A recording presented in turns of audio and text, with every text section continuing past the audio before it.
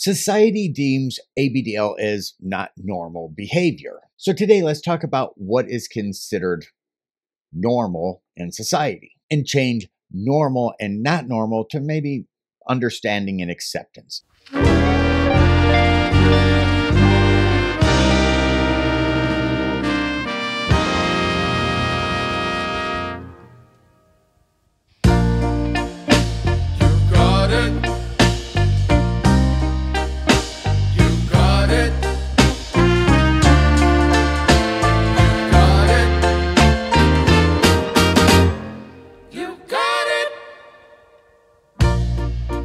I know sometimes life can be tough.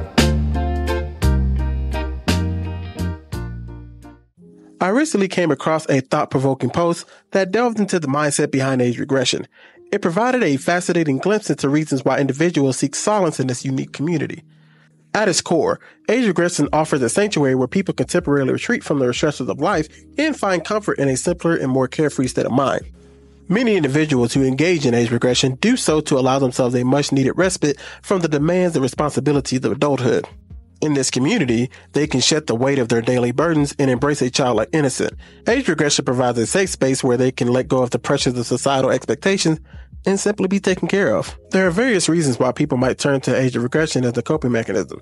Some individuals experience trauma or neglect in their childhood and find that age regression allows them to revisit and heal those wounds in a controlled and supportive environment. Others may simply find comfort in the nostalgia and sense of safety associated with childhood. And I wanted to talk to you guys today about some fun things you can do in Little Space. So this is for your age play or your age regression. Either way, if you're an age regressor or an age player, you can do any of these things. I like to do these things when I regress because it helps me get into my regressed headspace, and it's stuff that I really love and really enjoy. So I have a list of like 6 or so things for you that you can do when regressed or in Little Space or whatever, if you age play, age regress, whichever. So it'll be fun, and let's start. My first suggestion of things you can do, which you probably already know, is to color. Coloring is super fun, and you can let your inner artist shine. Coloring will help you focus on one thing at a time, and when you're done, it'll feel like you actually accomplished something. So you will have accomplished the goal of coloring the picture when you're finished. The second thing you could do is craft. You could bead bracelets, you could paint, or one of my favorites, you could make slime. There's so much stuff you can do and so much stuff you can make, and it's fairly easy depending on what you decide to do. Like, you can do crafts with pipe cleaners, and you can do crafts with toilet paper or paper towel rolls. Plus, it's a productive thing, and again, you will have accomplished a goal by the time you're done with your project. Age regression can take many forms, and each individual's experience is unique. Some people may choose to dress up in children's clothing, engage in activities such as coloring or playing with toys, or adopt a childlike vocabulary and mannerisms. Others may simply find comfort in regressing mentally, allowing their thoughts and feelings to return to a younger state. It is important to note that age regression is not a form of mental illness. It is a coping mechanism that can be beneficial for individuals who find it therapeutic. However, it is important to engage in age regression responsibly and with the support of a trusted friend, family member, or professional. When it's time for our adult responsibilities, we put away our ABDL side and deal with adult responsibilities. When adulting is done, we bring out the childish things, or the ABDL side again. We know we are adults.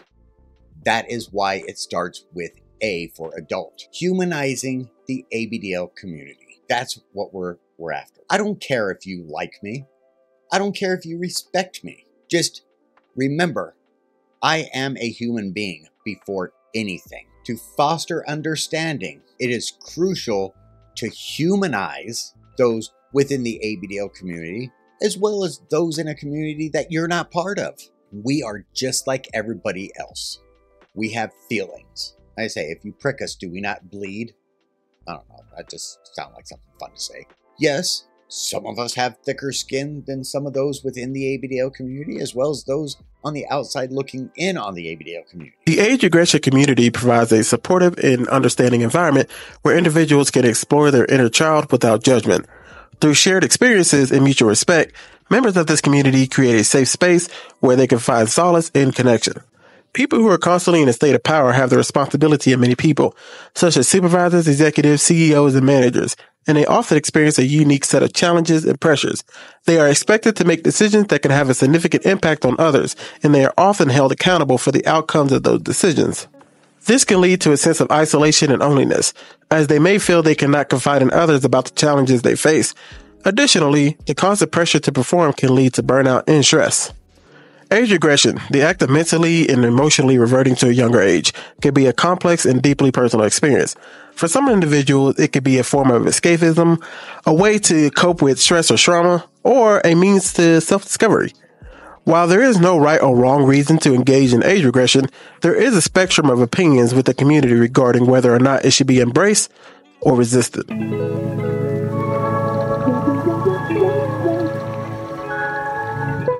I can share a little bit of my journey. So for the longest time, I was trying to get there by creating this idea in my head that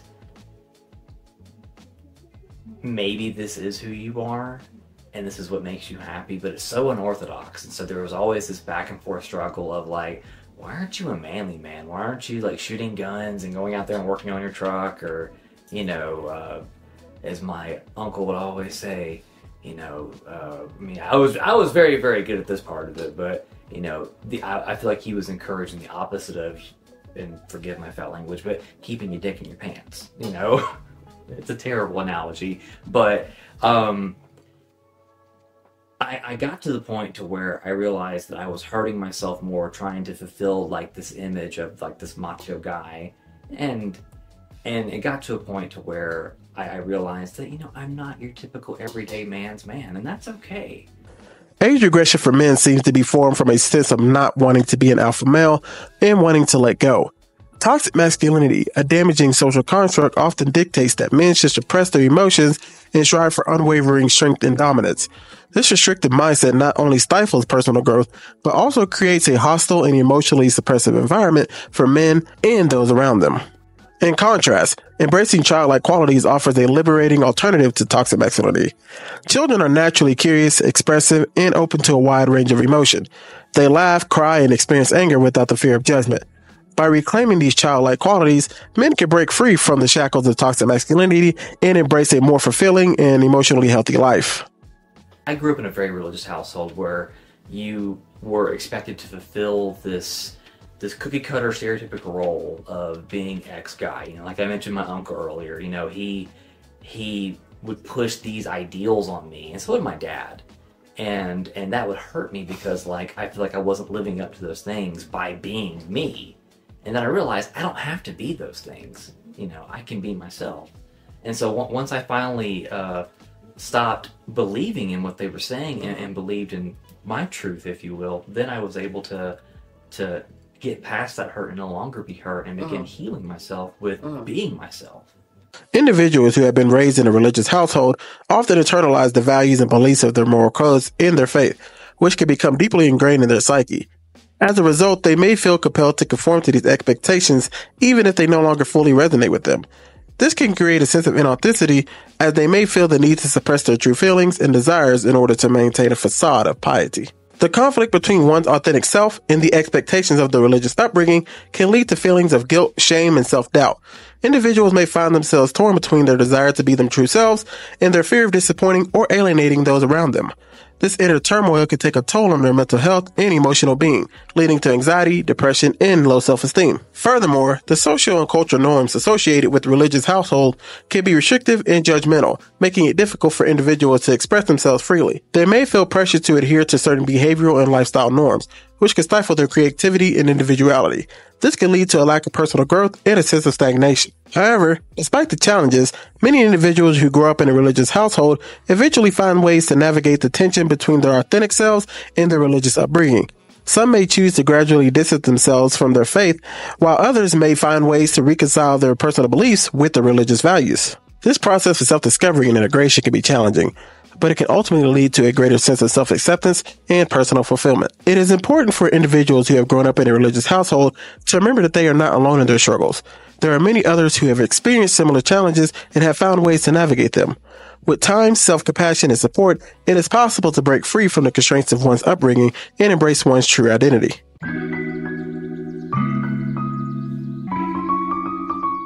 What's our next product? Okay, the always discreet pant. I liked these so much that I wore the whole packet, and I didn't keep the packet, and I didn't keep one separate so that I could show you what it looks like. But I'll put up a picture here and I'll just tell you a little bit about them. They are between sizes 91 to 137 centimeters, so they fit a pretty broad size range. The price was, I got them for $12 for a pack of 8. I think they may have been on sale. So what do they look like? So they're all white, and there's some purple lace and like florally patterns around the waist. There's 3 different patterns. They're all cloth back. First impressions of them were they're scented, so it's kind of like a sweet kind of powdery scent, like a perfume. They were really soft, the material, like a lot softer than the Confidere, and they were a wider cut, and they held like a surprising amount from memory. I would pee in them like at least 2 times before I needed to get up and change. The fit, I thought it was quite good. They felt snug in the right places. I never really got the feeling that I was going to shift and my pull-up would stay in the position and then I'd move and then the pee would just go everywhere. Never really had that worry when I was wearing the always pants. They felt really nice on as well. They were really, really soft. And I think the scent helped give me a good first impression of the nappy. Because I'm a very scent-driven person, as many of you I'm sure are. And I like the way they look because they're white, they've got little light purpley bits on them. I love lavender. In terms of capacity, quite good. Like I said, I managed to pee twice before I needed to change, and I thought, that's pretty nifty. And the cost, $12 for 8 pull-ups. Yeah, that's pretty fair. So the pros are they are pretty discreet.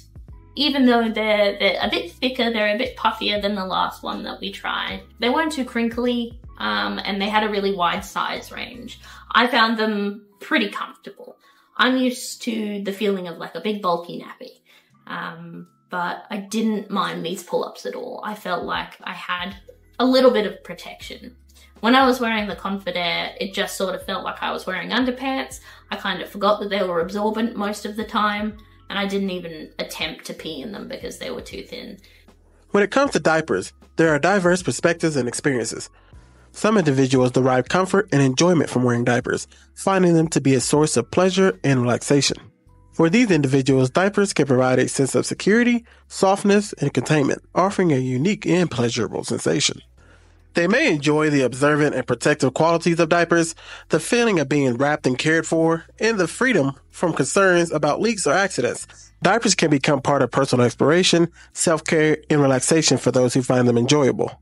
In the ABDL community, there is a spectrum of preferences and practices. Some individuals may wear diapers discreetly under their clothing, while others choose to incorporate them to their daily wardrobe or engage in role-playing scenarios that involve wearing diapers.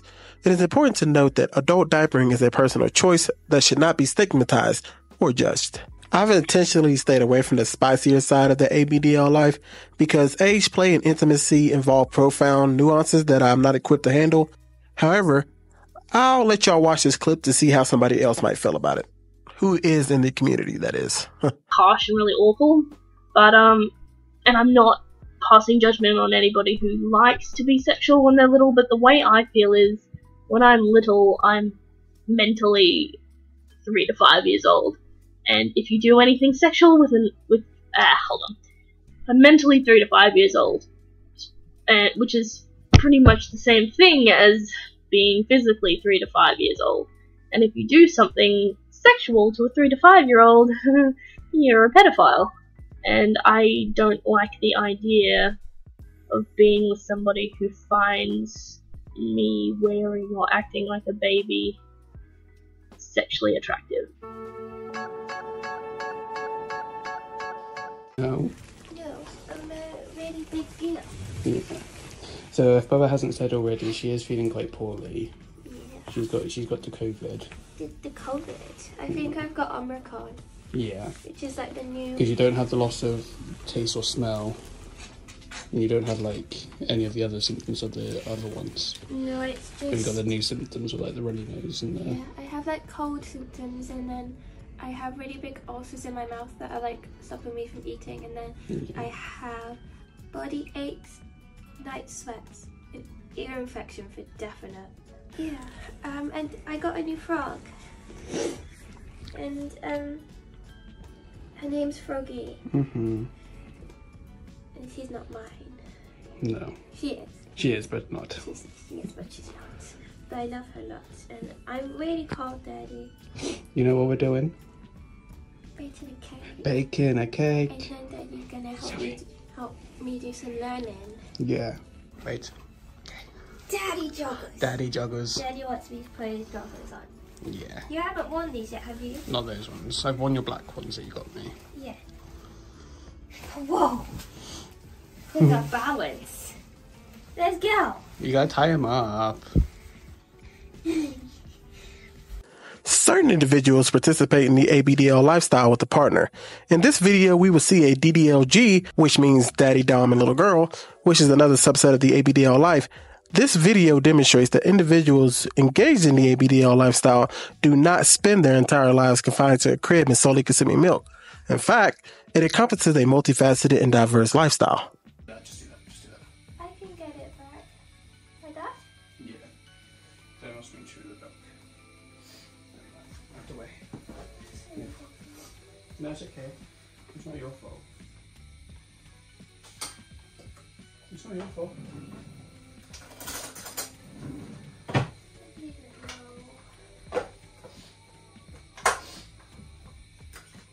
Are we making more mixture, or this is two mixtures? This is two mixtures. Okay. The wire one. What are you trying to make out of there? It's just a clean pan, there's nothing in there.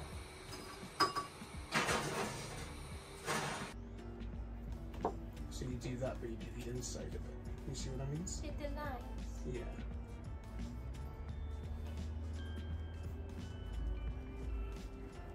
You can join the lines together.